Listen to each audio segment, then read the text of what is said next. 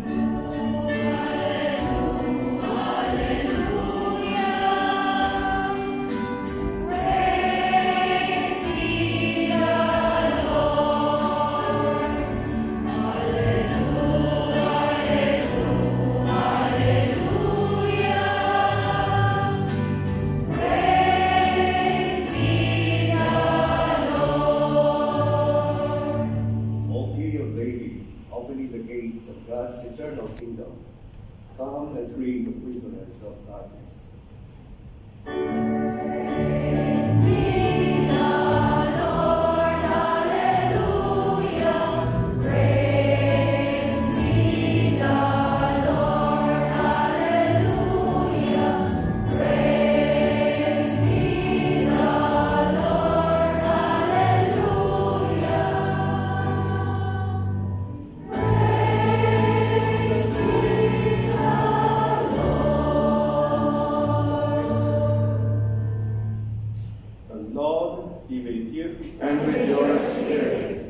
From the Holy Gospel according to Luke. Glory to you, O Lord. In the 6th month, the angel Gabriel was sent from God to a town of Galilee called Nazareth, to a virgin betrothed to a man named Joseph, of the house of David, and the virgin's name was Mary. And coming to her, he said, "Hail, full of grace, the Lord is with you." But she was greatly troubled at what was the sign, and pondered what sort of greeting this might be. Then the angel said to her, "Do not be afraid, Mary, for you have found favor with God. Behold, you will conceive in your womb and bear a son, and you shall name him Jesus. He will be great and will be called Son of the Most High, and the Lord God will give him the throne of David his father, and he will rule over the house of Jacob forever, and of his kingdom there will be no end." But Mary said to the angel, "How can this be, since I have no relations with a man?" And the angel said to her in reply, "The Holy Spirit will come upon you, and the power of the Most High will overshadow you. Therefore the child to be born will be called Holy, the Son of God. And behold, Elizabeth, your relative, has also conceived a son in her old age, and this is the 6th month for her who was called barren. For nothing will be impossible for God." Mary said, "Behold, I am the handmaid of the Lord, and may it be done to me according to your word." Then the angel departed from her. The Gospel of the Lord. Praise to you, Lord Jesus Christ.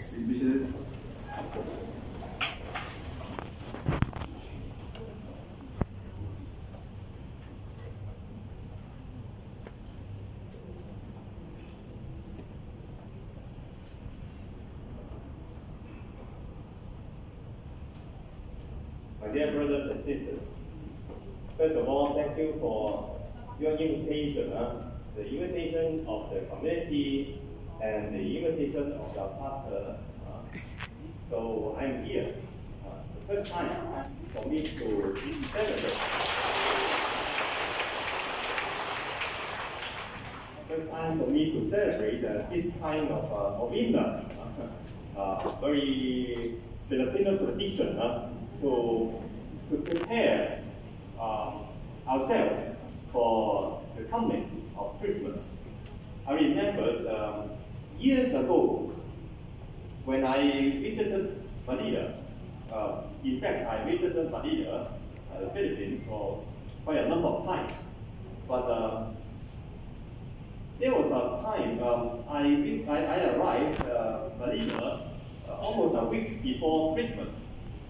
And it came to my knowledge that early in the morning, very early, I was awakened by sounds, by noise of motorcycles, bicycles, at 4 o'clock, 5 o'clock in the morning. How come so many people around the chapels, around the churches?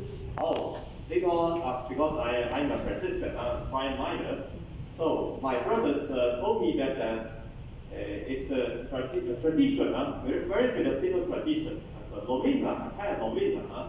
So they came every day, 9 days before Christmas.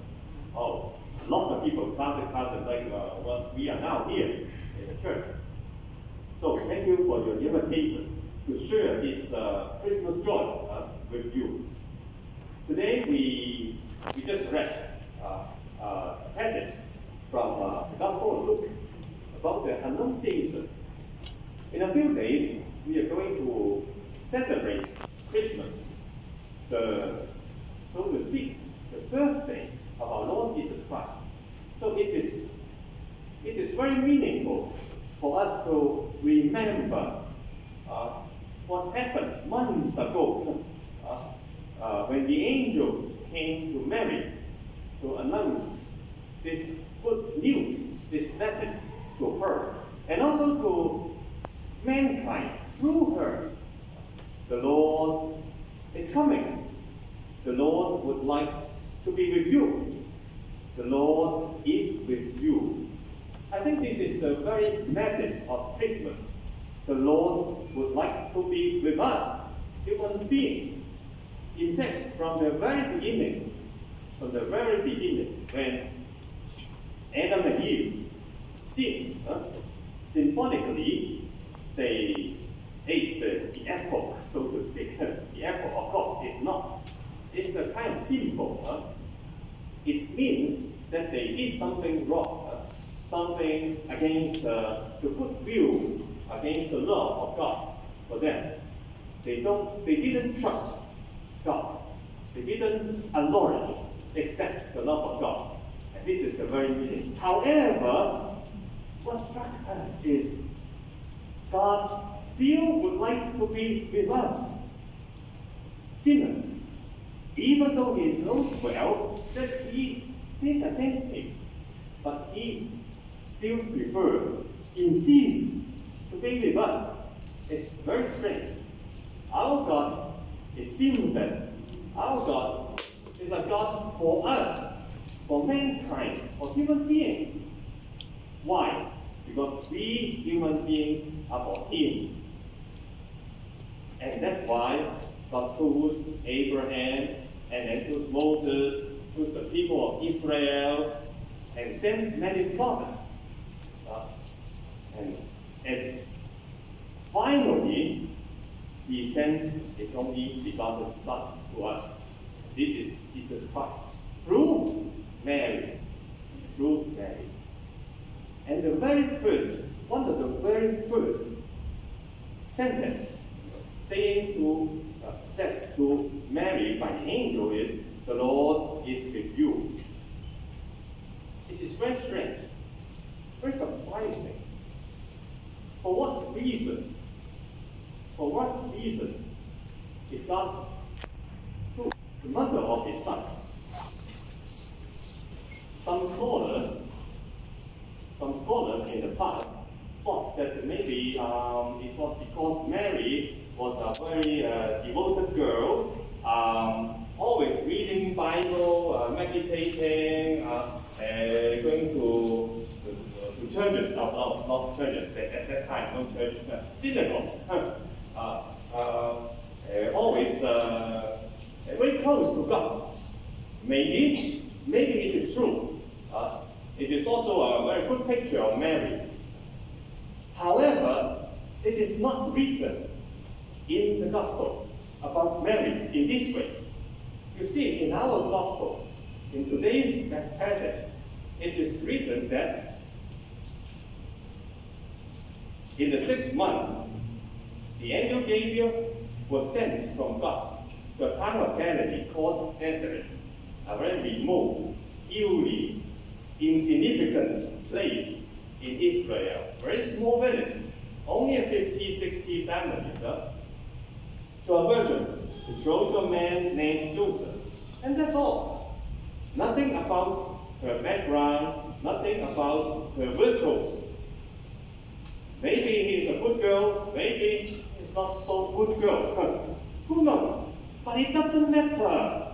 It doesn't matter. God chose her to be the mother of His Son. For what reason? For no reason. For no reason has God chosen her to be the mother of his son. Very strange. Very strange. God makes his choice very different from ours. We choose things, oh, it is cheaper, oh, it is better, right? We are human. We do these kind of choices. We choose this, we don't choose this. But God chose every one of us, whether we are good in the eyes of others or we are not so good. Sometimes. It doesn't matter. I think this is what we have to learn from Mary, from her experience, to experience the unconditional love of God for each one of us. Of course, we want to be good. Of course, we want to be devoted. Of course, we want to be close with God. However, we are human beings. Sometimes, somewhere, we fall. Sometimes we are weak. However, brothers and sisters, I would like to ask you, always trust the Lord. Always trust His love for each one of us. For each one of us.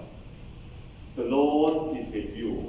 This is the angel told Mary, one of the first statements, asking her to believe